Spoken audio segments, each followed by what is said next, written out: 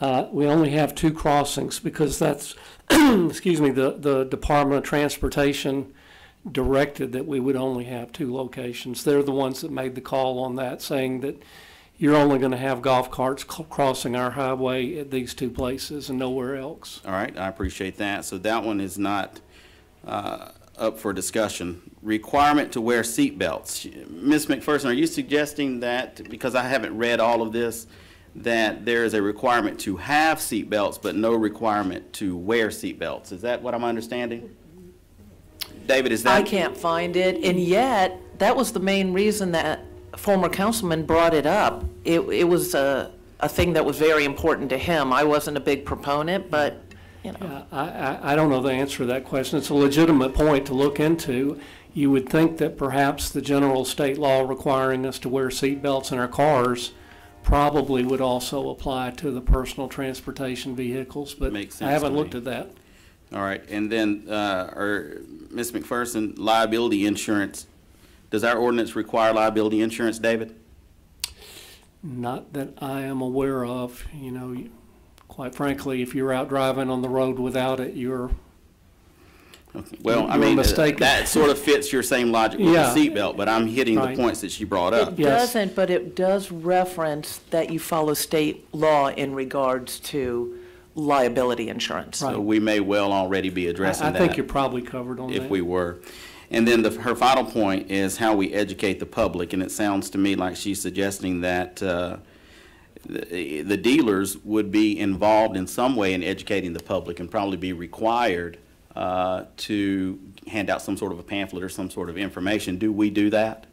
Not that I'm aware of, and along with that, just posting a page on our website that says, here's the rules for golf carts in Villa Rica, which I don't think we have that either. Okay, so Ms. McPherson, if and David, feel free to interrupt, but if I understand correctly, the only item that remains of any discussion here would be the speed limit. Does that sound right to you after having that discussion? Well, it would, except that I don't always agree with necessarily taking no for an answer, especially if it was years ago that they met certain stipulations. So you could be over on Memorial Drive, North Ave, all these places that are 25 miles per hour, but if you wanted to cross Dallas Highway to get over to one of the other 25-mile, even at Tanner, from Tanner, you couldn't do that based on if they're only going to give us 2, because we have state highways going. That's our challenge in Villa Rica. We have state highways going through everywhere. And so I don't think it would hurt to revisit it with them and verify, you know, what are their requirements, why, are there other options for us? That's pretty much it. I agree with that. It doesn't hurt to ask again. I mean, that was the answer last time. We've changed in 5 years, so. Mayor, I think that Mr. Williamson dealt with this maybe in 14, or right, 14 or 15. Okay, Mr. Carter. Yeah, I'm interested in that, what she's saying about 35, because everybody south of I-20, a block from coming downtown with a golf cart, Edge Road is 35 miles an hour, Daniels 35 miles an hour. You just can't get here from there because of the speed limit. It's locked in here, so I'll be interested in seeing if we can put them on 35, particularly which roads we can use. Well, the one point to remember on this, and I try and look at it from a practical standpoint, personal transportation vehicle by definition is limited to going no faster than 25 miles per hour. So if you put a 25 mile per hour vehicle on a 35 mile per hour road where most people are probably driving 40 plus, you have at least the concern. I don't want to say that it's going to happen, but at least the concern that you have people that get impatient who are driving 40 miles per hour behind somebody who's putting along at 25 miles per hour, and they do things like try and pass. That's something to at least consider, and I think y'all have to, you can legally do it, but you got to use your good judgment as to whether or not it's a good thing or a bad thing to do it. Okay. Does anybody else?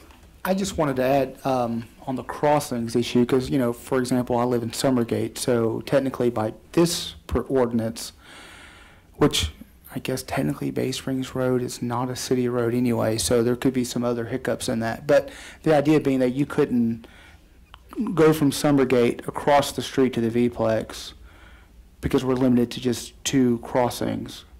Now, 61's a 4-lane highway in that part, so that may be some other considerations, though it's controlled by a traffic light. So, you know, but thinking about the speed limit issue now, I want to say Bay Springs is probably a county road. So as I think through this, maybe my thought process isn't there, so but still. if there, Mr. Young or Ms. Marchman? I just want to make one comment. The ordinance says it keeps calling it public roads, and that's not exactly true. It's city roads, not county roads, not state roads. It's city roads. So that there's, people get a wrong perception there of, you know, every road is public out here unless it's a private road or something. So they think they can get out on it just reading the ordinance, and that's not true. I understand that. So it sounds to me like there is at least enough of a consensus up here to task staff with taking a look at this question of increasing the speed limit and also these crossings. So David, this is really going to fall in your wheelhouse with the legal part, and then staff will have to work on some sort of a recommendation to bring back to council. And so I think, is that what you would like to happen? That would be great. Sorry, that would be great. All right, Yeah. Let's do that, and then we'll come back with some sort of a staff report and see where we're at.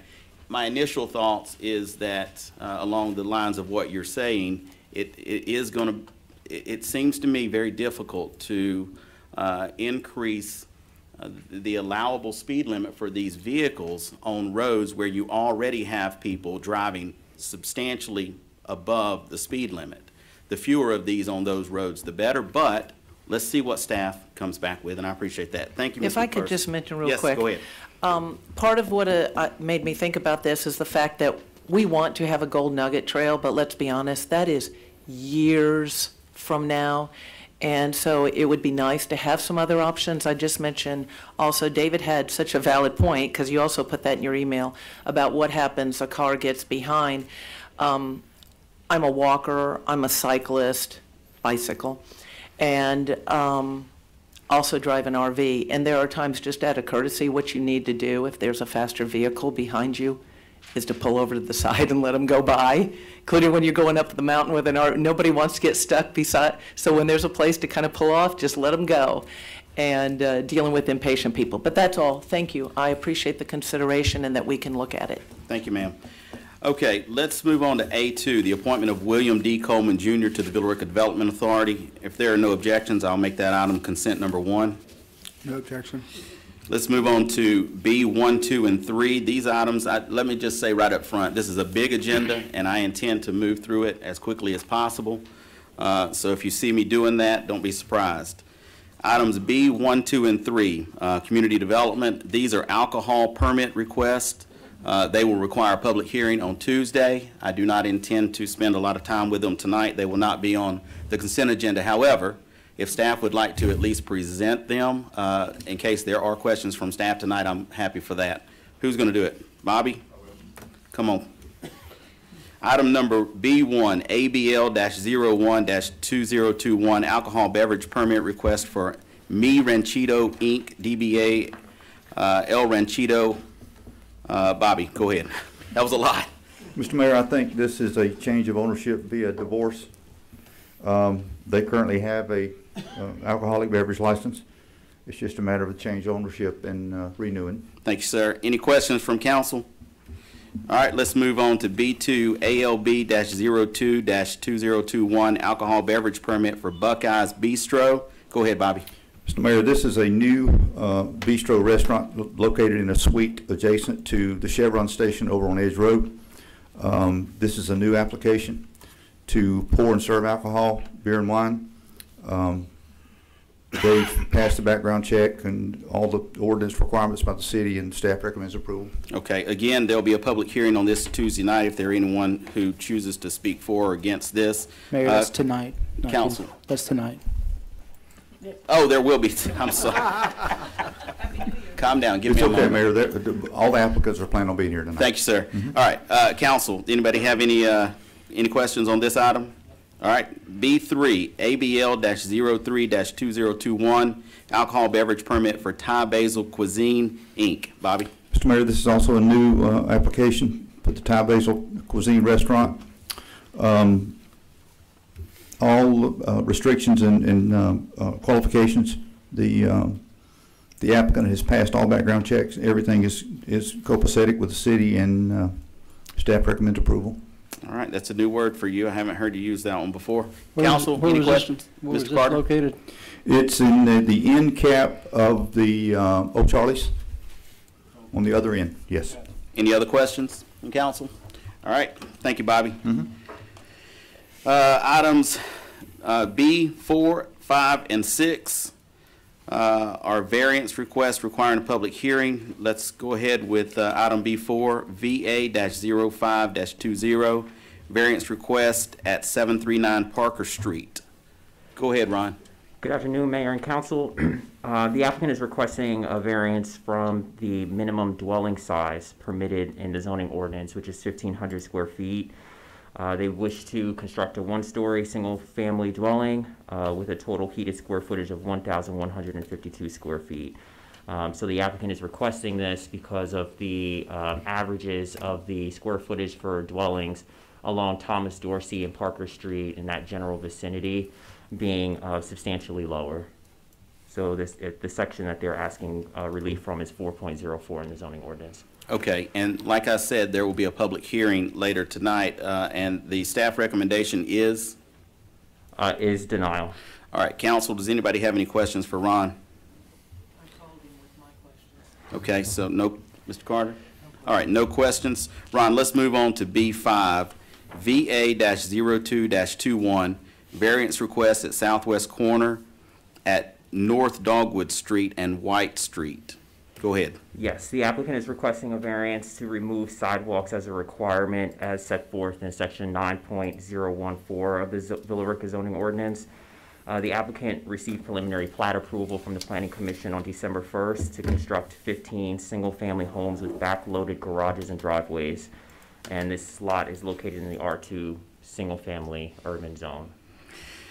Ron, help me out here. I thought I received an email regarding this particular variance request that suggested that since there would be the necessity to remove a certain number of trees, that they would no longer be requesting this variance. Is that not correct? No, they're still requesting the variance. The applicant hasn't given any further information.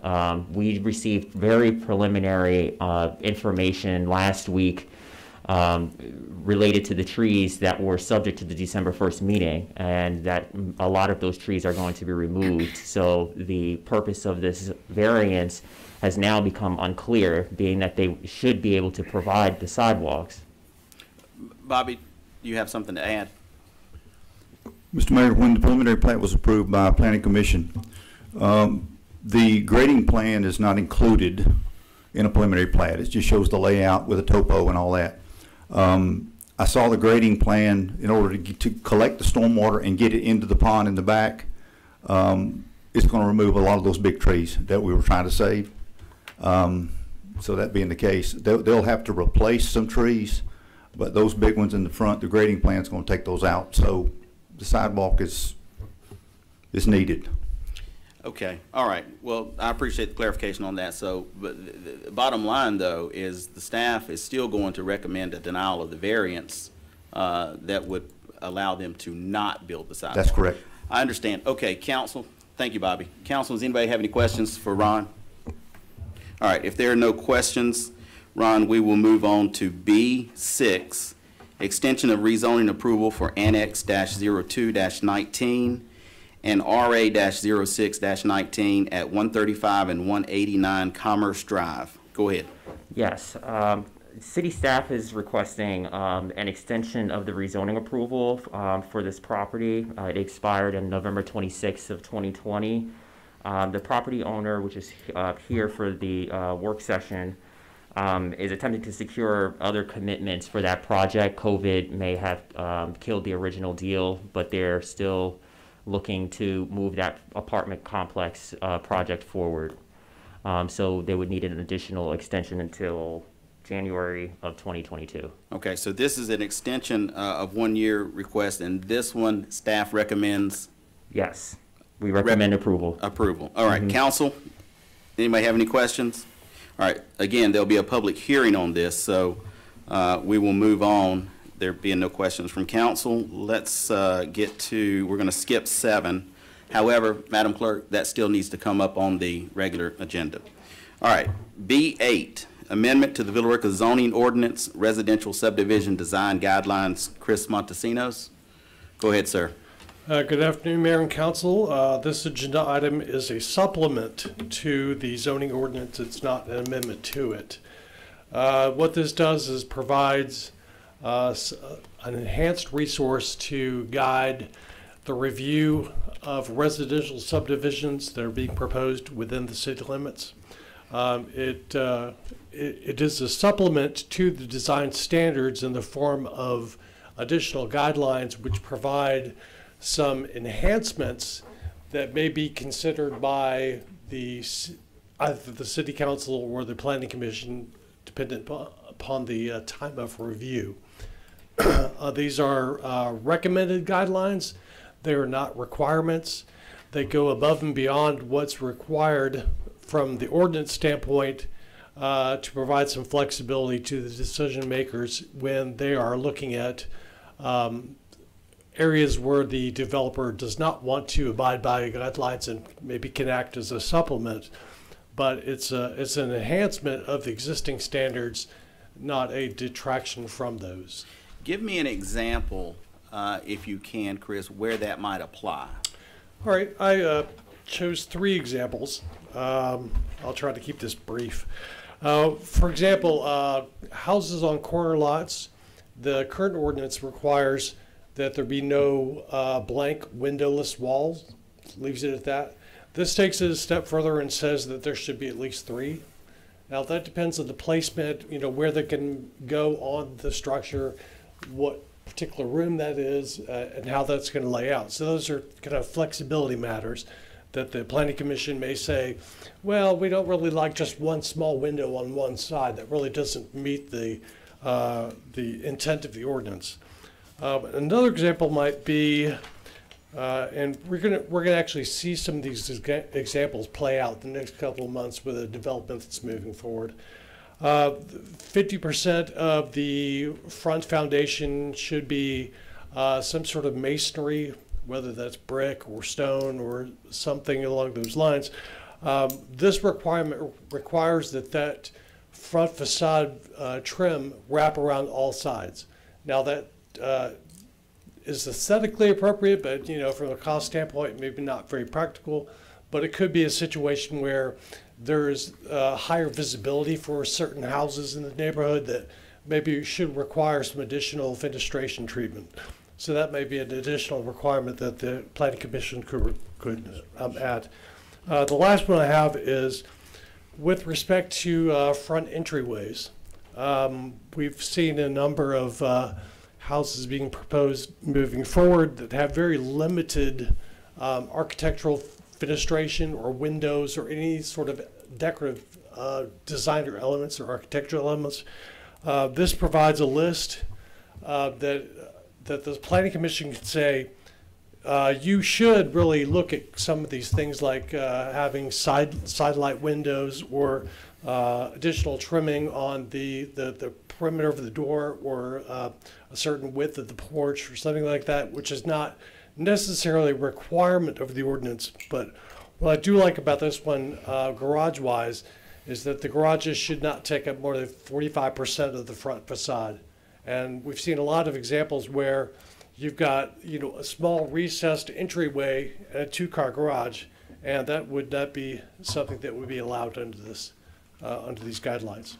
Well, so it sounds to me what you're suggesting is that the P&Z would have the ability to be more restrictive than the actual code. But if you are going to do that, why would that not be a staff recommendation as opposed to it being left to the P&Z? And further, if that were to happen at the P&Z level and that were to be the final say, rather than it being some sort of a recommendation up to the City Council, what would be the applicant's remedy if they still felt that that was just too much? Well, what would happen is if there was a situation where the applicant disagreed with a requirement or a condition that the Planning Commission was going to impose as part of the preliminary plat process and plan review process that is under their umbrella, then they would fall under section 11.11, which is the administrative variances, which, contrary to what that sounds like, it's actually a council review of a decision of either a staff member or a board in a decision that was made. So there is a right to appeal in those circumstances. Okay, that remedy feels like it possibly could resolve my concern that an applicant feels that they have been unfairly treated in that process. However, when I think about the third example you gave, it seems that it could be appropriate to let some of these more mundane decisions fall down to the P&Z level. Because there are circumstances where if you were to wrap it around 3 sides of the house, 2 sides are never even seen, have no way to be seen. So why would the aesthetics matter in that case? So I can see that. That being, any council members? Mr. Montahan. I think my question right now is, what is the hypothetical situation in which these guidelines are employed? It sounds like you're referring to preliminary plat review, but so how do you foresee this happening? The preliminary plat review is submitted to the P&Z, and then the P&Z then refers to these guidelines, looks at the preliminary plat, and then suggests or offers to the developer, well, on lots 10, 12, 13, those are corner lots, therefore we recommend or suggest that you put some stipulation in place to, additional windows or so forth. Or is that the scenario? Yes, exactly. Okay. I guess, why not, I guess it's too early to do that at zoning then, right? At the zoning application level. Well, a lot of times at the zoning level, prior to the approval of zoning, they don't necessarily have the preliminary plats or Right. the building elevations that are being planned for the next step. Right. So, And so if the developer says, no, I'd rather just keep, I guess the other part is, we're now asking at preliminary plat review to also review architectural standards. And maybe, the developer's going to have to submit some architectural elevations, reviews. yeah. Elevations, right. Are we,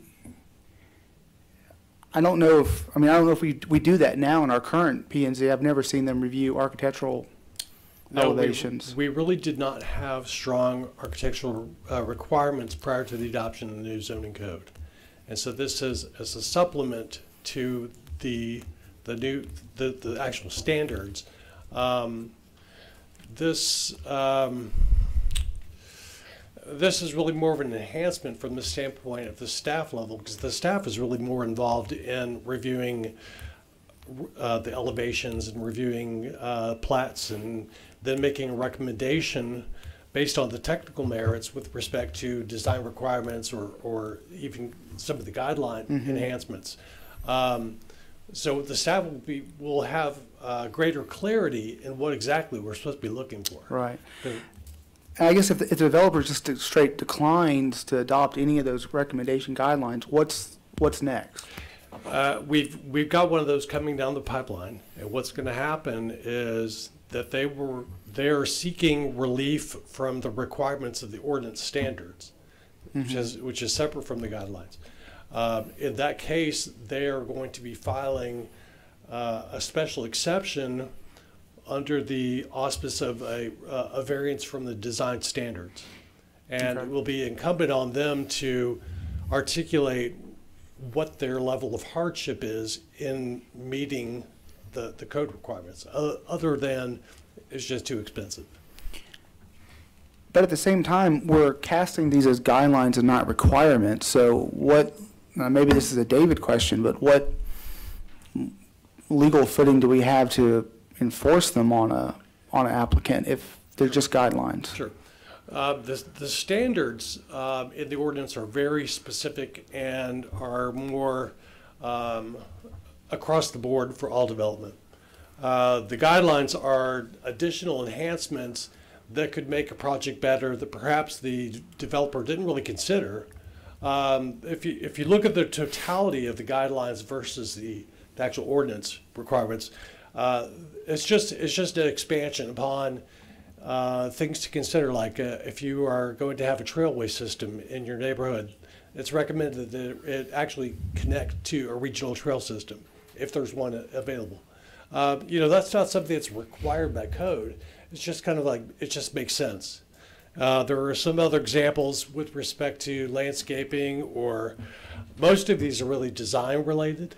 I think our design standards are pretty solid. They are extremely solid for PUDs, but for just regular single-family residential subdivisions, they're not as restrictive. So what we want to do is these will kind of add some additional considerations that may make a project better. But to your point about the legality of it, the standards are the law. Any considerations or conditions that may be considered arbitrary do have an appeals process that they can go through. So, right. And so, if I may borrow Councilman Young's printout here. So the portion here where it says the Planning and Zoning Commission shall approve the petition with conditions. I mean, when you say petition, this sounds actually like it would be the, I'm sorry. No, I was just commenting that, no, we can't enforce the design standards if they tell us to go, the guidelines, I'm probably, if they just say, no, I'm not doing it, there's nothing we can do other than they're trying to buy our cooperation to speed the process along and cooperate with them if they adopt those guidelines, but we can't force them down their throats. And so it seems like the only remedy we have would be to just deny their preliminary plat route altogether. Yes. I mean, that's not the only thing we could do, but that is a strong remedy. Okay, because I mean, I think what I'm getting to is that the P&Z Commission shall approve the petition with conditions. But when you say a petition, what are we talking about exactly? Preliminary plat submission? It's the application for the preliminary plat or conceptual plan. Okay. I just think some of the length, I mean, this sounds like, this page 14 and 15, the last couple of pages, I mean, this sounds like an entirely different application and scheme from a preliminary plat submission. Yeah, I think the intent of the last section there is to maybe bestow some authority with regard to what the Planning Commission is supposed to be looking at, how that process and procedure works out, and what the remedies for appeal would be. I mean, and their authority is already bestowed in the fact that they have preliminary plat approval, and we don't review that unless, I guess, there is an appeal if they deny it or something, or add conditions. It's just that this doesn't read that way. Yeah, I went back and looked at that this afternoon, and it does add a little murkiness to it. I'm certainly not, I don't think that the last 2 pages, 14 and 15, are critical to the document, since it is a guideline and it's not a regulation. So I'm certainly not opposed to omitting that just for clarity. But to the same respect, it does say very specifically that that the Planning Commission has absolutely no authority to approve any deviations from the ordinance standards themselves, and that authority is bestowed only to the City Council. So that pretty much covers everything that's required, except for the additional enhancements or guidelines that are recommended. Okay. Well, if I were to take David's word, which I always do, it sounds like that those would not be enforceable anyway. So tell me how you would be better served by having 14 and 15, or tell me, let's strike it and be done with this. I think just for the point of simplicity, if we strike it and be done with this, and this is just a guideline, the provisions and procedures of the Planning Commission are already articulated in the zoning ordinance, and it's a little repetitive to include those in a supplemental article to the zoning ordinance. Does that satisfy your concern, Mr. Montahan? It does, Okay. I think. But I do have one more question. All right, go ahead. Semi-related. I'm sorry. So this is, you said this was a supplement to the zoning ordinance, Correct. not an amendment. And number 9 is also, we have it as an amendment. Well, the next 3, we have it, 8, 9, and 10, we have it as an amendment. But if we're amending the zoning ordinance, does that require a public hearing? Yes. Okay, so. So we these don't- do not indicate public hearings. No, there's, the amendment to the zoning ordinance, that's a very good question. With respect to the design guidelines, since those are not an amendment, it's more of an adoption of a supplement. And that one specifically would not require a public hearing. As far as the other two Can you get a little goes- closer to the mic? Yeah, I'm sorry. As far as the other two go, city attorney. David? Yeah, I don't have the numbers in front of me, but any time that you amend an ordinance on a zoning ordinance, it requires a public hearing. And adopting a supplement that is not actually an amendment really, to me, doesn't seem to have any purpose or Okay, effect. that satisfies possibly 8. It does not, however, satisfy 9 and 10. That's If correct. I have to have a public hearing on this, I haven't advertised that, certainly not on the agenda. Do I need to even entertain these tonight? I would request they be pulled. Yeah. Well, so 8, I'm going to ask somebody to amend the motion when we get in there. It's not going to be on the consent agenda, but leave it there. 9 and 10, I'm going to ask somebody to table these 2 items to the next council meeting, okay? If somebody will do that, okay? All right, Chris, all right. Thank you, Chris. All right, folks, are we clear on that? Number 8, B8, will Are we be, clear? will be modified. Are we clear on somebody making a motion on those? To modify the motion to remove pages 14 and 15. And then on B9 and B10, those are to be tabled to the next council meeting. All right. Items B, 11, 12, 13, 14, 15, and 16 are reappointments. I am going to read these off, and then I'm going to ask if there are any objections to placing those on the consent agenda. John? 17 as well, if I didn't say that. All right. Item B11, appointment of David Rogers to the Historic Preservation Commission. Item B12, appointment of Sarah Pitts to the Historic Preservation Commission. Item B13, appointment of Alan White to Historic Preservation Commission. Item B14, appointment of Renee Hooks to Historic Preservation Commission. Item B15, appointment of Mac Pilgrim to Planning and Zoning Commission. Item B16, appointment of Tom Flowers to Planning and Zoning Commission. And item B17, appointment of John Hannaback to Planning and Zoning Commission. Are there any objections? No Place those. objections, but let me point out that it specifies the first 2, it gives them 1 year, the next 2 gives them 2 years, actually, next 3 are 2-year appointments. 16 and 17 are 3-year appointments, according to what I read on. Oh, well, okay. I was going to have you complete that as an administrative task. When you put these back in, I want their terms, okay? Okay, that's fine. All right. I thought you were saying it was on my agenda, but it's not. All right, so Not on will you the do that? agenda, Are but- there any objections to placing these items on the consent agenda? No No. objection. All right, thank you. All right, y'all give me just a moment to get caught up. So that's C2 to C8. B. No, consent 2. Okay, to I got you. consent 8. All right, C2, C3, okay, I got you.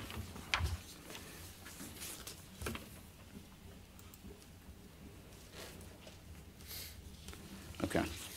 All right, we replaced C1, so I'll ask Parks and Recreation and Leisure Services Director Tracy Ivy to come forward. C1 splash pad equipment purchase. Ms. Ivy, Good afternoon and Happy New Year to everyone. thank you. This action is subsequent to your last Friday's action to authorize a contract with a general contractor for design build services for the splash pad. And what we've done is met as a team, and we've decided there are several deducts that could have been pulled from the contract, and we will purchase some items directly And one of those items is the Vortex equipment, which is all the splash pad features that the kids will play with interactively. We've decided to purchase those directly through the National Purchasing Partner, which is a national purchasing co-op that gives us competitive pricing and also a little discount for registering. So what we're asking is to purchase that equipment through NPP in the amount of $73,867. And as we know, this is a budgeted item, and this also saves us the sales tax by going this route. Certainly does. All right, council, does anybody have any questions for Tracy? I have a question. Yes, ma'am. I did read the email with the information. We don't have it electronically, is that correct? We still have just the Gradic information? That's what Correct. okay, so I'm going to talk off my head, but I remember most of it. You have a paper copy there if you need it. I must have, okay. Oh, I'm sorry, only I do? I'm not seeing it, but that's okay. I don't think I really need it ultimately. Okay, I'm sorry. Would you like? I got the idea about us purchasing directly, saving money, tax. We've done the saving the tax cost on that. It came at the recommendation of the man we hired from Cobb County, who's overseeing a lot of these projects, correct, to go through these. And so my only thing would be to use this company. Normally, I'm guessing we would put out to look for competitive bids. So I guess my only thing is to also that we're always transparent, that the person that made the recommendation doesn't have some sort of tie-in with the company or anything like that.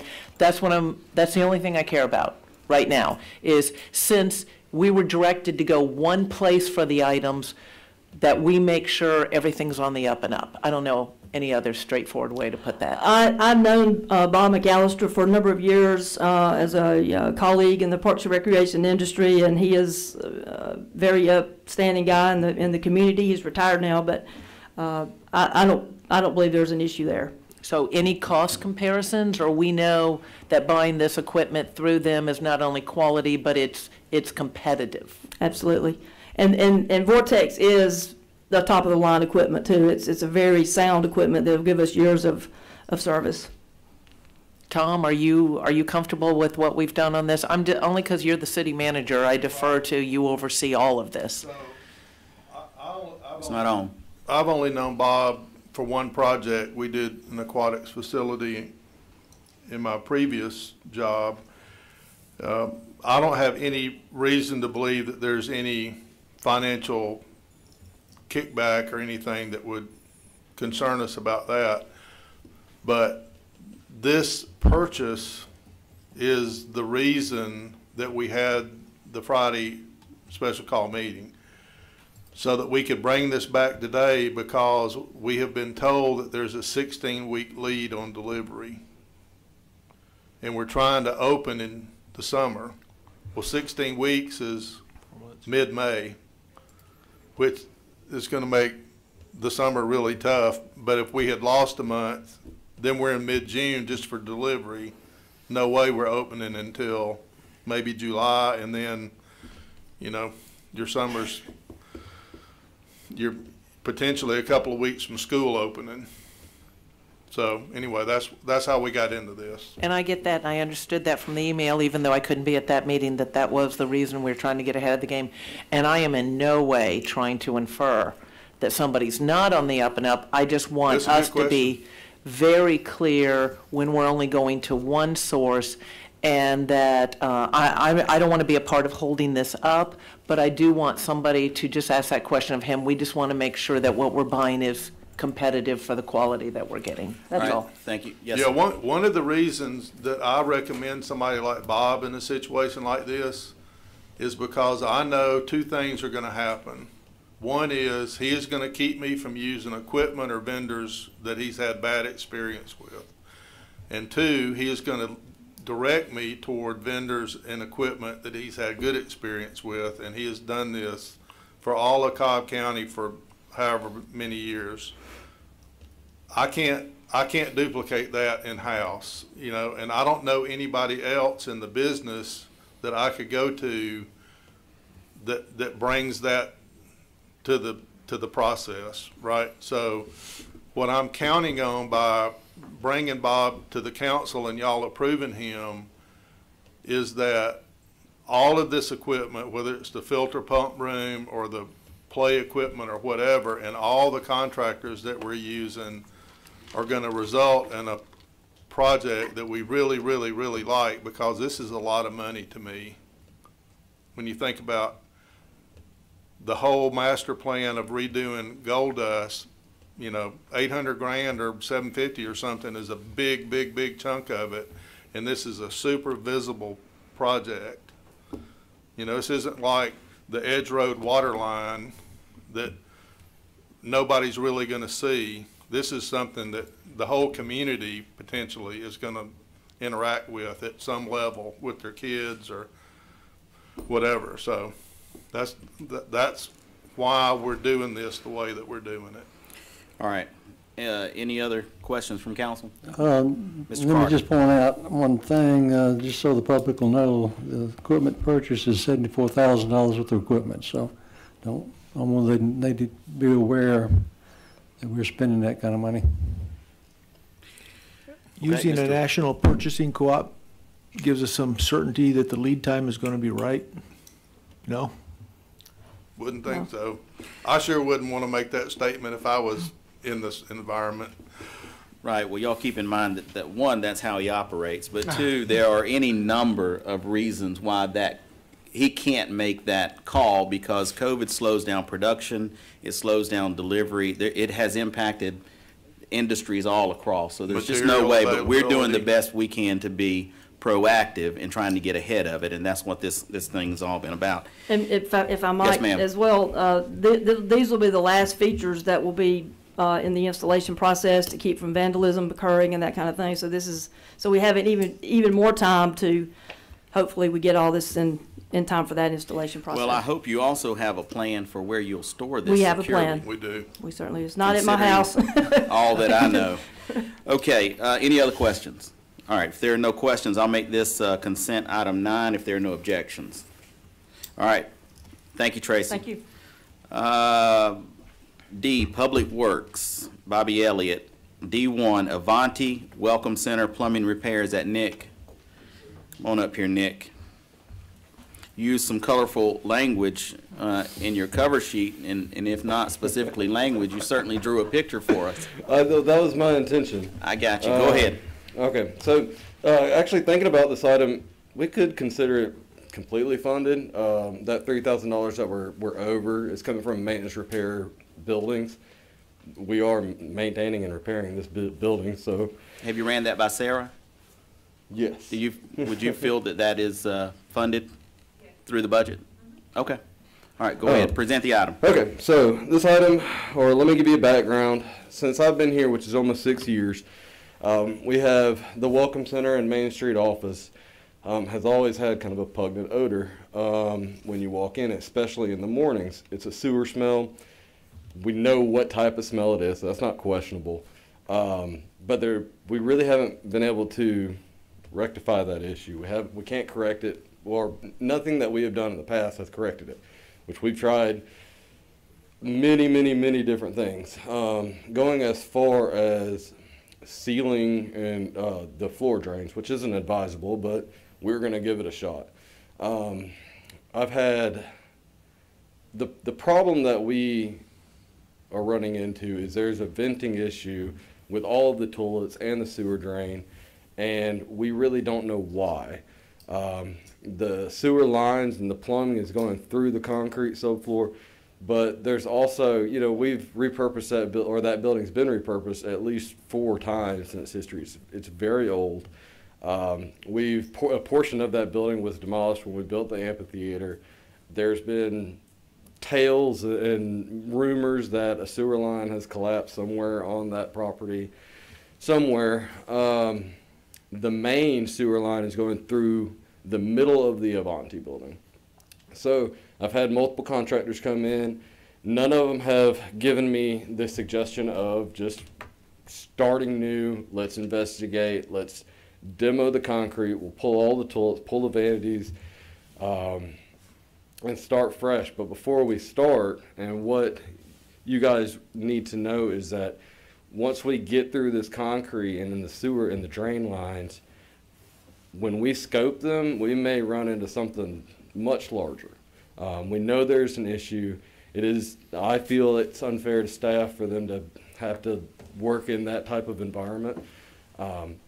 I do strongly believe that if we vent each toilet connected to, what our initial plan is just to, if we don't find any problems with the existing venting that's near the roof, we're going to just tie into that, but each fixture is going to have their own vent. We're going to put trap primers in there, so it's constantly going to get water. Because one of the things that does help the issue is pouring water into all these drains, filling the toilets up manually, because something is sucking everything dry. Something is pulling it. So I met with PV Construction. Like I said previously, he's the only company that has offered this type of solution or work scope. And I'd like, you guys are aware of that issue, by approving the budget this year and what our intentions were partially, but this is what staff recommends approving. So, Nick, I'm sympathetic to that situation down there. It does concern me, though, that really what you're describing here is almost a fishing expedition. I mean, you don't know what the issue is. Is there no other way to get to the issue? Can we not scope these lines? I have tried. I've had a company come in and try it. We have no drawings of the plumbing like a few other facilities. There's no plans, nothing to refer to. So when I scoped it personally, I went, pulled every toilet, scoped it, and I tried creating like a schematic, hand-drawn schematic to find an issue. That's fishing right there, because I've even gone so far to pull, there's a huge mirror in the men's bathroom at the Avani building. I cut all the drywall off to try to see where the venting is, what could possibly be pulling. Where I know that the issue is there's a vacuum issue. There could be more issues. So as far as finding another solution to possibly doing something on a lesser scale and fixing it, I don't think so. I really don't. Okay, well, I wanted you to talk about that because you're describing here how you feel like you have exhausted the limits of what staff can do, and I wanted to hear you say that because when you describe it as though we're going to spend $34,550 on a remedy that may or may not produce the final result that you hope to achieve, but may well create a new problem that is discovered that you're going to bring back over here, that, I at least want to know that we've done everything that we can before we go this route. All right, staff, does anybody, council, does anybody have any questions? I didn't see the timeline, and how long is this going to take, do you think? The work, once we begin, this exact scope of work should take around 2 weeks. So what the city has arranged for the staff is for them to go ahead and relocate at the library. That'll give me an additional couple weeks that I can, and what I hope to do, and I may not, I'm going to try to do some of the demo work in-house. With them out of that office, I'll have more time to kind of start nicking at these things and preparing, which will, if I can actually put a dent in it, would lower the cost. There's also been talk about repurposing the Avanti building. Does this tie in any way to those plans as preparatory work, or? We'll know more. It's not just we're also getting vanities, new fixtures, new stalls, new flooring. So we're going to fix the issue. I'm confident of that, but we're also going to remodel. Improve. Okay. Anybody else? My concerns mirrored yours. It was the hope. We hope this does it, but it looks like you've exhausted. I wish I could guarantee it, Yeah. but I'm afraid, like I said, that main sewer line is my concern. There could be a belly unit. You've been doing this long enough to know I don't want you to stand up there and guarantee something and then come back and ask for more money or ask for something else when you didn't get it right the first time. Yeah, and who would want to work in there? All right. If there are no objections, I will make this C10. No objection. All right. Nick, let's move to D2. Is that you? Yeah. Yes, sir. To engage KBS Heating and Cooling to replace a 7.5-ton unit located at 70 Harsh Luther Drive. This was an emergency purchase, is that sir. correct? I'm actually asking for a ratification. The company has installed that unit today. That's the building that we lease out to Southeast Trans. They have office staff on, if y'all been in the old library, it's actually kind of divided up into two sections. The left section had the larger unit, which is the 7.5-ton, which might have been the reason why it hadn't been replaced previous, because the other two systems are fairly new and already on that new refrigerant. So this is the system that failed was on the R22. The new system that is going to be, or that was installed today, it's on the new 410. It's more energy efficient, and it'll provide us with many, many years of service. Okay, and that cost is $13,010. That purchase has already been made, and you are asking to ratify that tonight. Yes, sir. Council, does anybody have any questions? If there are no questions, I'm going to make that consent 11. No objection. Thank you. Excuse me, you said 13,010, it says 13,000 on there. Yeah, I had to make an adjustment. So on the actual, Read the motion. I was off by $10. The motion has $13,010. Yes, so sir. Yeah, we're but the okay. headline had 13, so you Yes, should sir. have corrected My both of apologies. them. All right, thank you. All right, let's move on to police. Tab E is Mr. Shaddix will be presenting. So E1 is purchase active shooter hard armor plate vest. Go ahead, sir. Yes, sir. This is part of what we've been doing the fundraisers for the last year and a half, 2 years. We're finally ready to move forward with these purchases. I don't know what questions you might have about it. Give me just a minute. I was going to pull it up. So how much of this did you raise? The cost here is $15,298.11. Is that right? Yes, sir. And I believe all of this has been raised through fundraising efforts. I thought most of that probably had been. I appreciate that.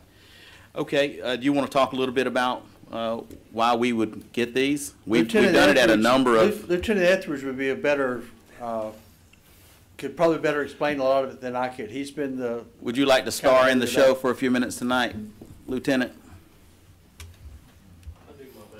We've talked about it a few times at a number of council meetings as we've been raising money and talked about the concert and those kinds of things. But I think it helps for the public to hear a little bit more about.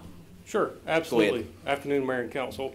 So we began in about October of 2019 with fundraising efforts towards this end. Obviously, everyone knows that we wear concealable soft body armor, but that's only designed to defeat certain calibers and types of ammunition. What law enforcement generally has faced an increase of in terms of active shooter events are enhanced weapon capabilities on the other side of the coin, so rifles. So hard armor plate is the way to protect officers who are engaging in an active shooter situation, trying to neutralize that situation or bring it to a safe, successful resolution. These vests do that. These are a level 3 plus hard armor plate AR-550 steel. They also have a full spall coating, so when a bullet strikes something, it's got to go somewhere, right? Newton taught us that. So what typically will happen is that bullet will fragment into, you go from one large projectile to hundreds of smaller projectiles. It has a coating which will absorb the spall from the round that strikes the plate. The vests that we've selected also come with some enhanced capabilities. They have gear attachments on the front and rear for placing first aid equipment, and they come with integrated tourniquet and magazine pouches also to allow some extra equipment to be available to the officers. They also come with a protective case. Obviously, this is not something that will be worn every day. We pray that we never need them. That's our honest prayer, but we would like to have them should the day come that we need them. So they come with a protective case to allow them to be placed in the patrol vehicle to offer some additional protection to the equipment. They have a 20-year shelf life. 3 Plus is it's the hard armor to get in our situation. The cost in front of you, a little better than $15,000. That's 100% fundraised. We have some additional purchases that we'll be presenting to you in the future. We raised enough funds to also purchase helmets and some other accessories. So we are in the quote phase for those items now. I call phase 1 the vests, and that's where we are today. Well, I appreciate that fine forensic analysis. That sounded like you were answering a Jeopardy question there. I'm used to being in court, Mayor. I thought you did a great job. I didn't know about the helmets, so I appreciate that. Yes, I sir. usually get some sort of a heads up on that. All right, thank you for that, Lieutenant. Does any council members have any questions? I would just give a shout out to Sticks Bar and Grill. I know they were a part of that fundraising. Maybe there were some others too, but I know they did the one downtown, and anybody else that donated. And this is good. You guys will have this in your either back seat or in the trunk to pull out if you need it, and hopefully you won't. All right, anybody else? And I believe at one of our council meetings, and certainly at that concert, we actually brought up the lightweight vest and these plated, these heavy vests, and the weight is significant. You're right, you're not wearing it all the time because you couldn't. You'd look like those guys over there carrying those tires around at the boiler room. So, all right, if there are no objections, I will make this consent 12. No objection. No objection. All right, thank you. All right, Mr. Shaddix, Captain, E2, approval of copier maintenance agreement. We're going from something protective to something necessary.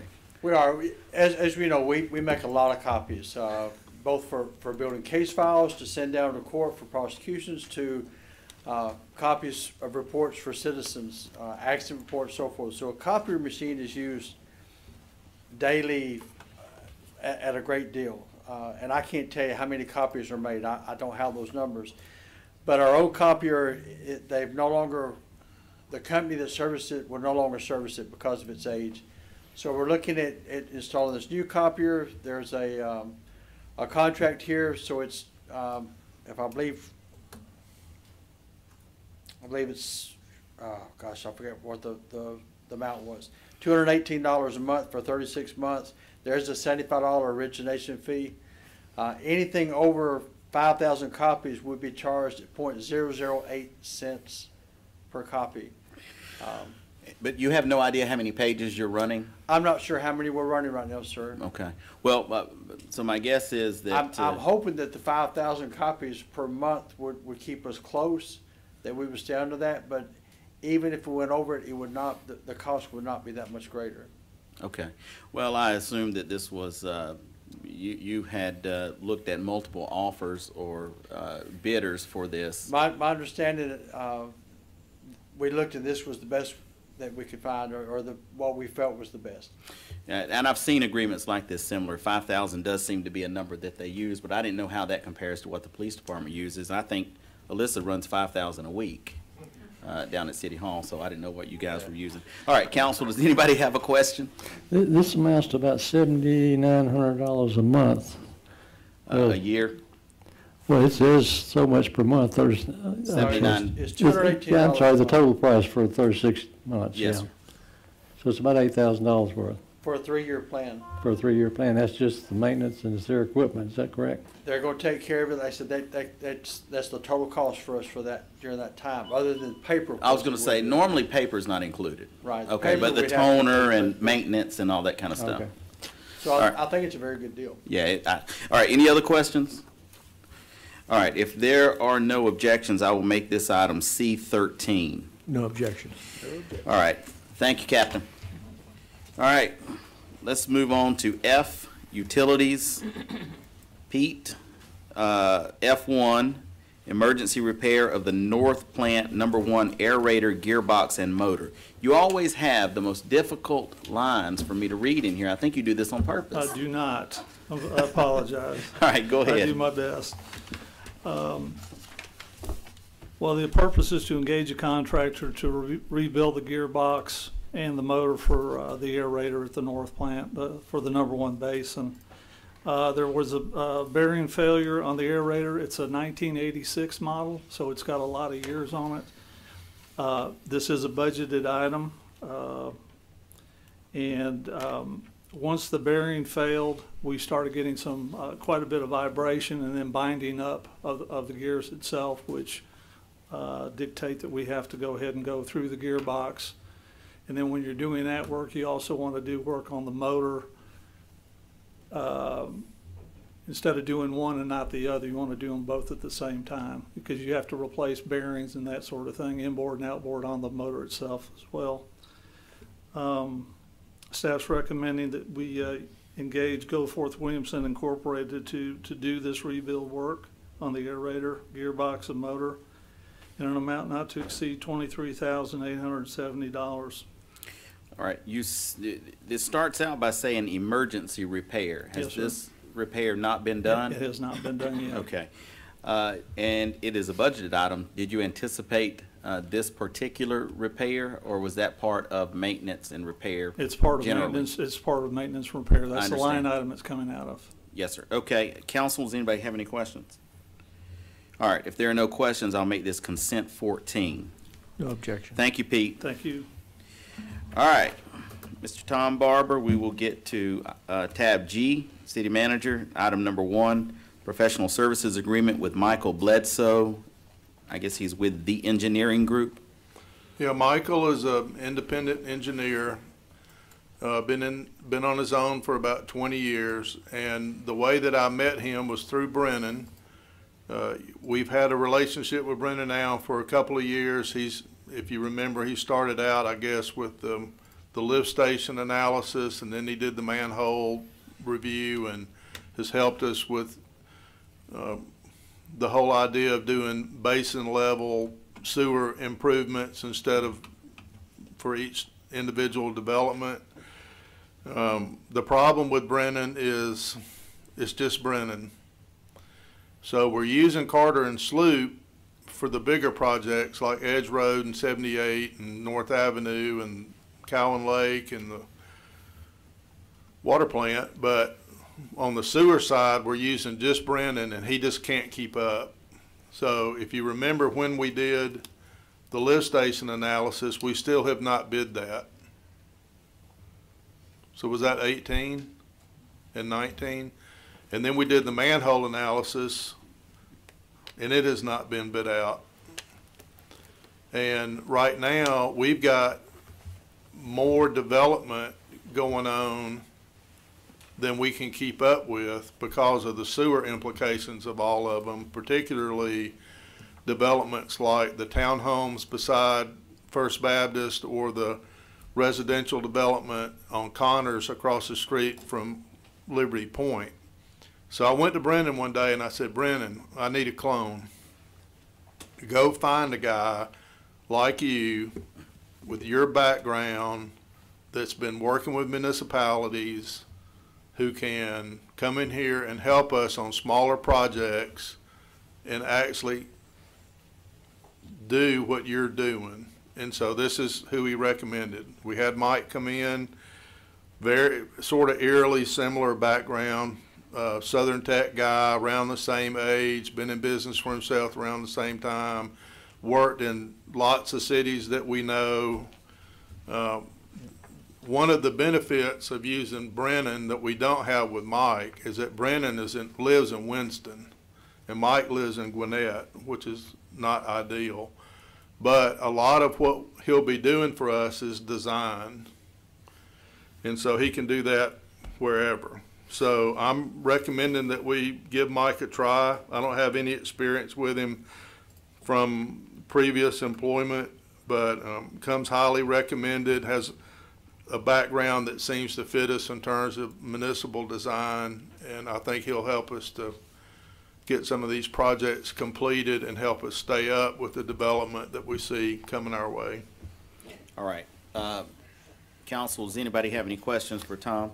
Yeah. Mr. Carter. He's quoting it by the hour. Any idea how many hours we're talking about here? $150 an hour for a project manager? It'll be the same way that we handle Brennan. So I think Brennan is probably $5 an hour more than how many hours are we talking this about? rate. Well, what we do with Brennan is we bring you every project with a not to exceed, and we'll do the same thing with Mike.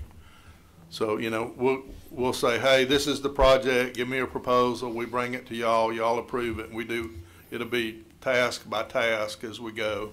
Oh, okay. Our best hope is that we have 2 Brennans. Go ahead, Mr. Carter. Yep. No. Yep. Okay. If they're going to do it project by project, we'll know the total cost. Yes, sir, on each one. Any other council members? All right, if there are no objections, I'll make this item C15. No objection. Thank you. All right, let's move to G2, 2, general election 2021 qualifying fees. As we all are aware, there will be a municipal election this year. There'll be 3 council member seats up. These, Mr. Mecklen, these fees are set by law. They are a percentage.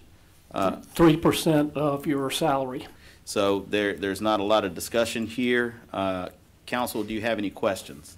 He just answered mine, where the number came from. It's 3%, okay. All right, if there are no further questions and no objections, I'll make this item consent 16. No objection. No objection. Thank you, sir. All right, let's get to G3,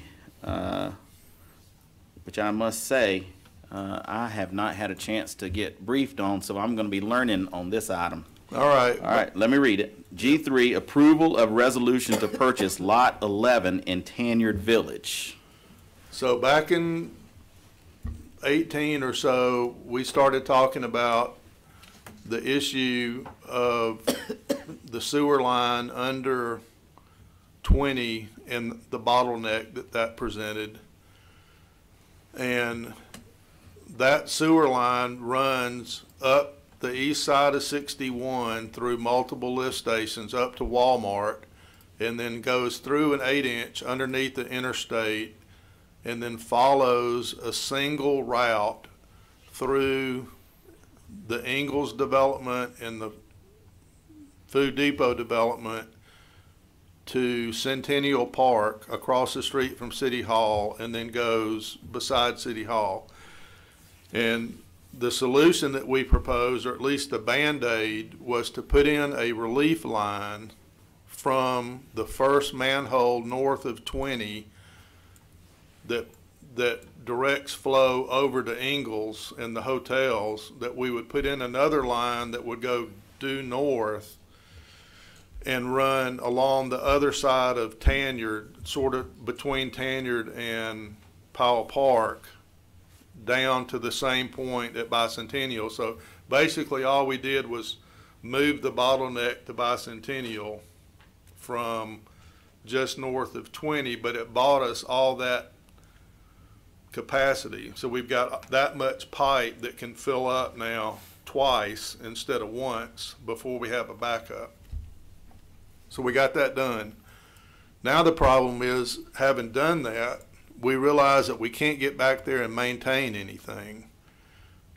We own land, we the city, between Powell Park and the backyards of the houses on the east side of Tanyard, but it's not passable, which is why it's still undeveloped. It's a long, narrow north-south parcel. So we went to Larry Boggs, who is developing the remaining houses on the end of Tanyard, and asked him about doing some kind of acquisition of one of those parcels so we could build a road to get back in there and maintain this sewer easement. Well, he has had to place a $50,000 bond to have the roads resurfaced in there when he finishes building.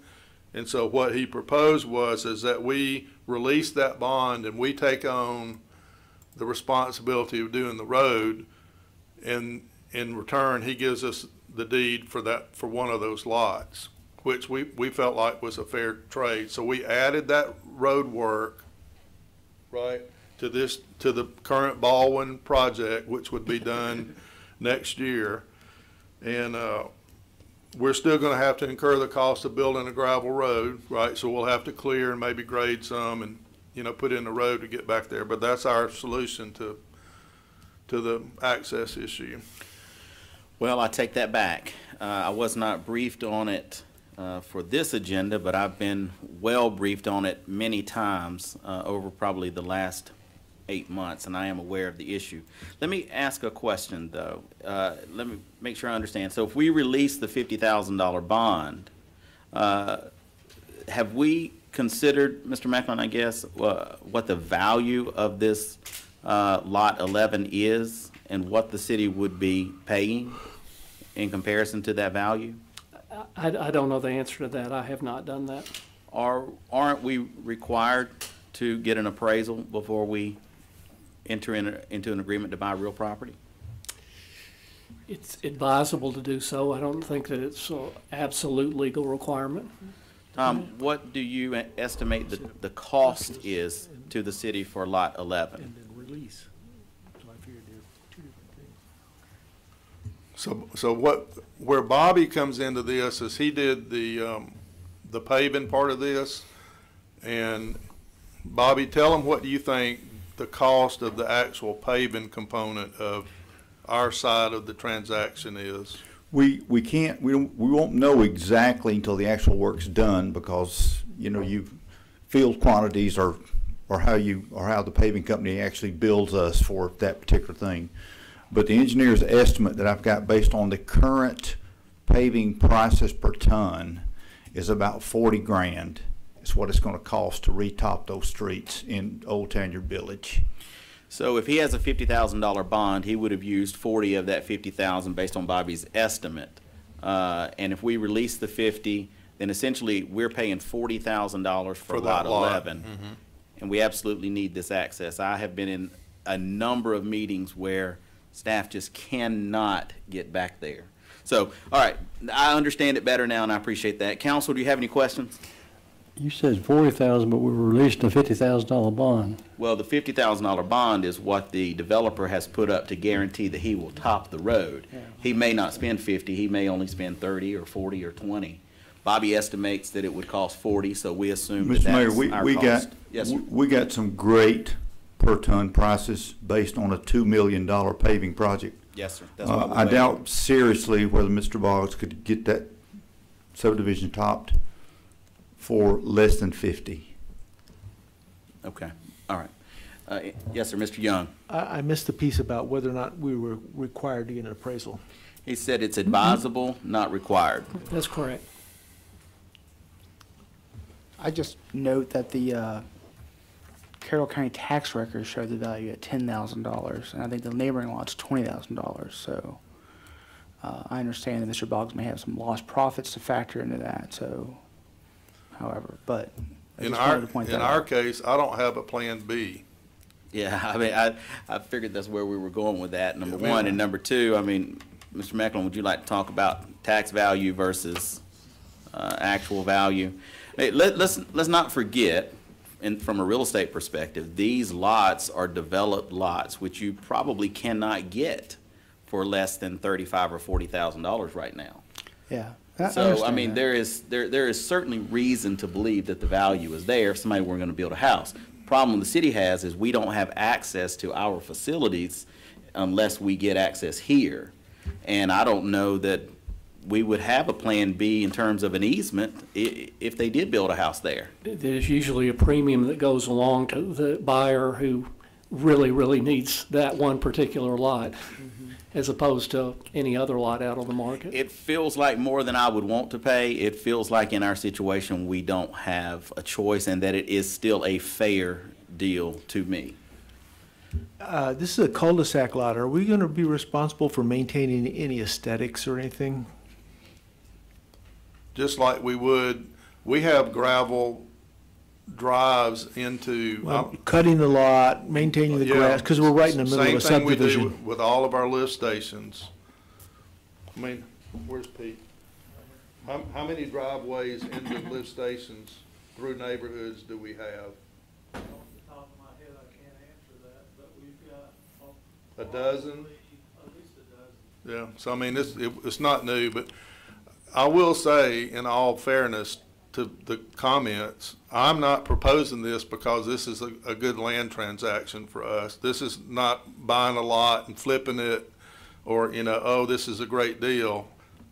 I need access to that sewer line bad. And if I have a backup, and this is the bottleneck of the system, and I can't get to it, Major problems, major costs. I have no practical alternative, right? I mean, there's just no way to get to this thing, and whoever laid it initially should have resolved this, right? When we put the line in that runs, almost parallel to 20 from the manhole over toward the hotel. So, go Pete. One thing I wanted to add to that is we're not just trying to maintain right-of-way, so to speak, it's imperative that we get access to that particular manhole where that 8-inch line goes under the interstate.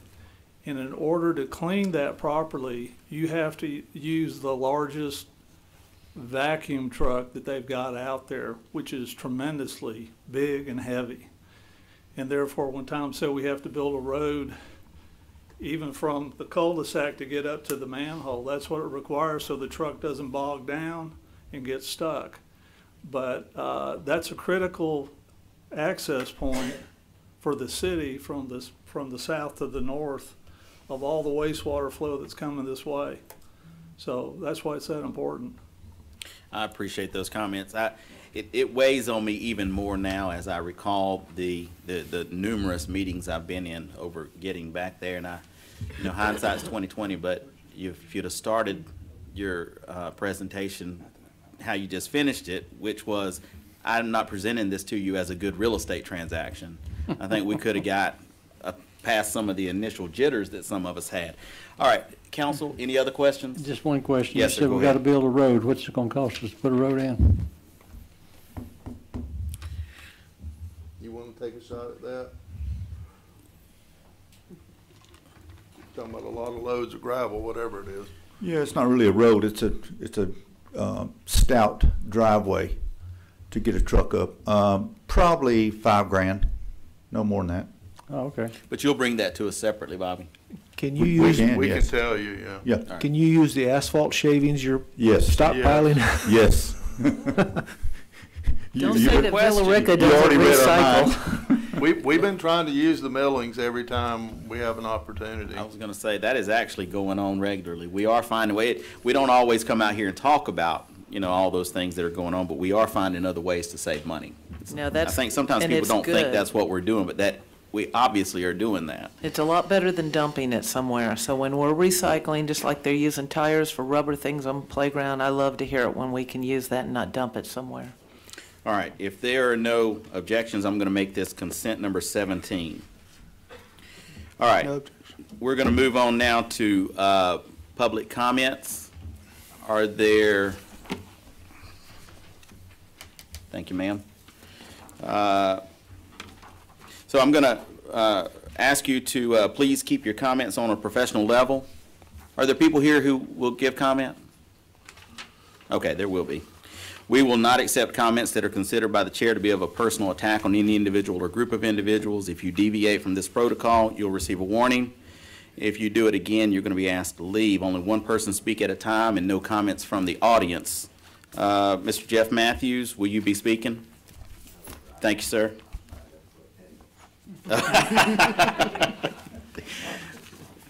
Ms. Jody Mount, come forward. We'll give you 3 minutes to speak. Jody Mount, 214 Rock Martin Road here in Villa Rica.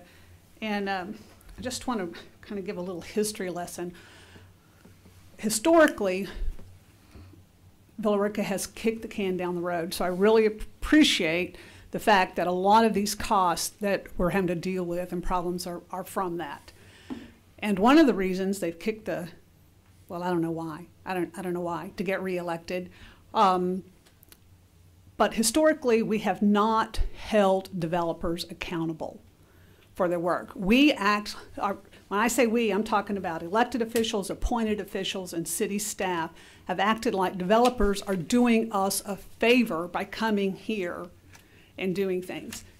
No, we are doing them a favor by allowing them to come here to Villa Rica. We've got location, location, location, and they need to follow the ordinances. We don't need to bend over backwards to give them deals. And I'm really, really, really struggling with what's the point of a tree ordinance when anything, oh, well, the grading, we can take them out. Popeyes, no sidewalk. The new Bain building, I see no evidence of a sidewalk going in there. Oh, well, there's one across the street. Well, let me tell you, when you're coming down the road from downtown and you have to walk over on this side and you want to go to SunTrust, you have to walk all the way up to get to a safe crossing to go over to SunTrust or Susie's Wings or anything else that's back there. You know, it's not safe. We say we want to be a walkable community. It makes economic sense. It makes safety sense. If we're having these things, sidewalks, trees, we need to keep them, you guys. You know, so I just really want you to remember how we got to where we are, why we're dealing with some of these problems we're dealing with, like at the Avante building and the sewer situation. And we have these ordinances for a reason. You know, let's enforce them, please. Thank you. Thank you, ma'am.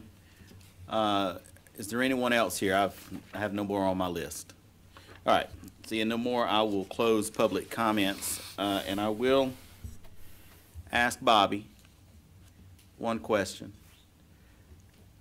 I did the groundbreaking for the Bain building, and I saw the rendering there. I don't recall if I saw sidewalks in front of the Bain building on that rendering. You saw sidewalk, yes, sir. Sidewalk will be poured in the absolute last phase of that development. You don't pour a sidewalk during construction because you end up keep re-pouring it. Totally good. I just wanted that to be said. Yes, it is required, and it has been, yes. Thank you, Bobby. It will be there. All right. So let's start to clean up this agenda, which is a mess.